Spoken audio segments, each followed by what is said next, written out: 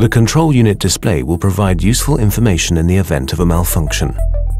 The instructions will appear in flashing mode, then the device will switch itself off. The batteries are flat. Insert new batteries or run the device using the power adapter. Cable connection to the control unit or cable connection on the nebulizer has been interrupted. Check the cable connections. No medication added. Fill the medication chamber with medication. Inhalation interrupted.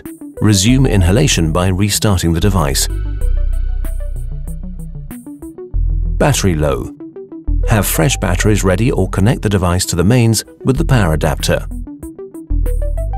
The following information may be displayed when you are using the EasyCare cleaning aid. Battery low. Have fresh batteries ready or connect the device to the mains with the power adapter. Out of cleaning solution.